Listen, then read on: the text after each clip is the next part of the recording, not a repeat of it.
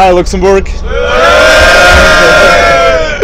How do you feel about today's match? I'm kind of disappointed because we weren't that good, but they were better than us. Obviously, they won 4-0. We wasn't full of experience because we were bad in plays. I played often on offside, but he was always down behind me, and there wasn't offside, and that's why we lost 4-0. And I'm kind of sad. But it was a great lesson. So what do you expect from the following matches? I hope we win these matches because it's very important to take points. I think they can go to the final because they're a great team.